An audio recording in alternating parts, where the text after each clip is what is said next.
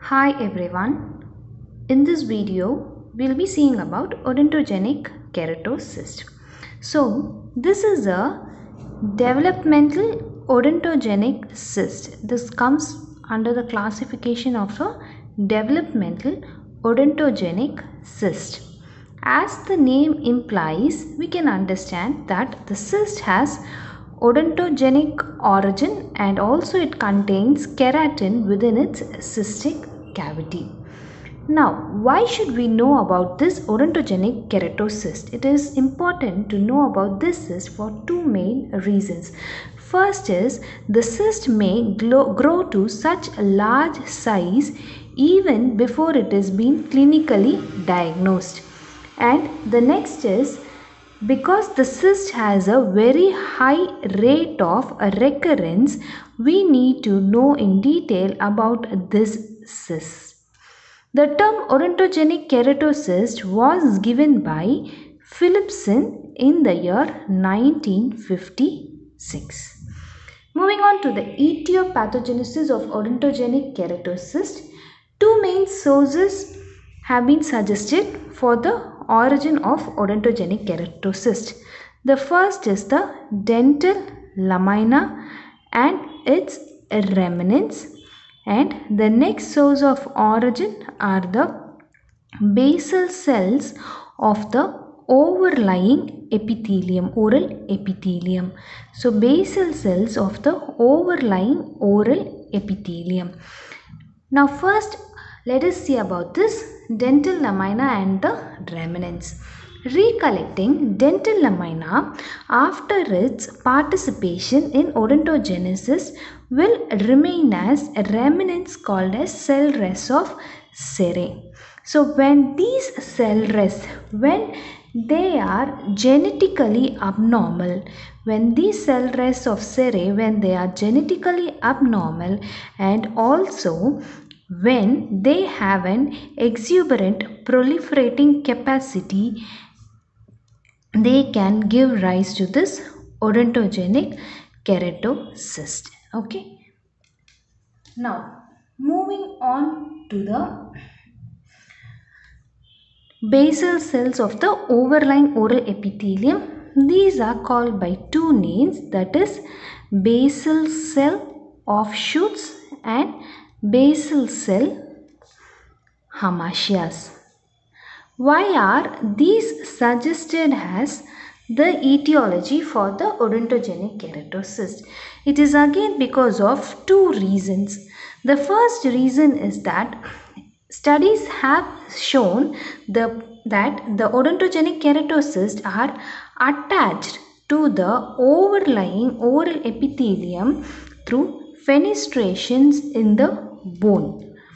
Okay, and also another possible reason suggesting the basal cells as an etiology is because this is first reason. The second reason, it is because of the ectomesenchymal influence, okay, of the ectomesenchymal influence shown by this ectomesenchymal cells over the basal cells in the tooth bearing areas of the jaws,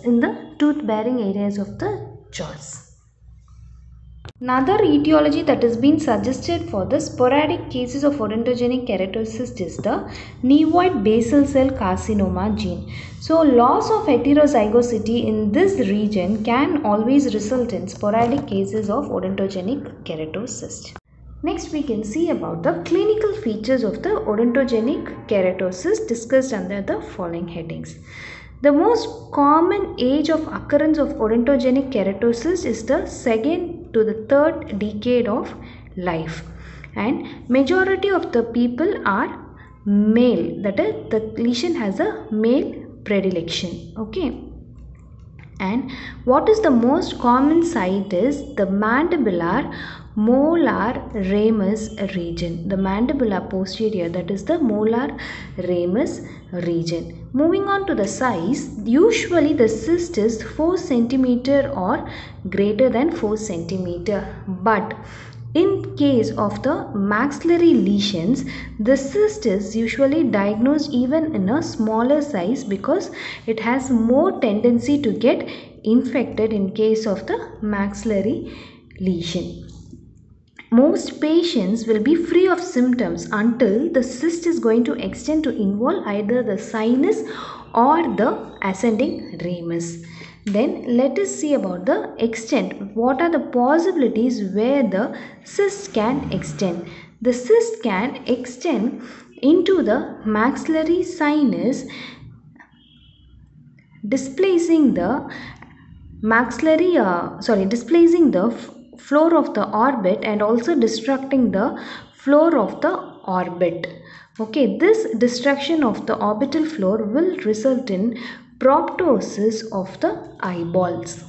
It can also result in extension into the infratemporal fossa, and the cyst can also extend into the base of the skull, and finally it can also directly extend into the orbit.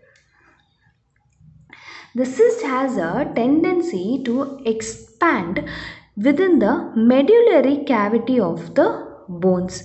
So since it is going to expand within the medullary cavity of the bones, there is not going to be obvious swelling in most of the cases. This swelling is absent in most of the cases, and the cyst is usually radiographically only mostly diagnosed. Okay. In spite of that, sometimes the patients can also present with symptoms of pain, symptoms of paresthesia, symptoms of any discharge, and symptoms of pathological fractures, and also the patients can complain of displacement of teeth.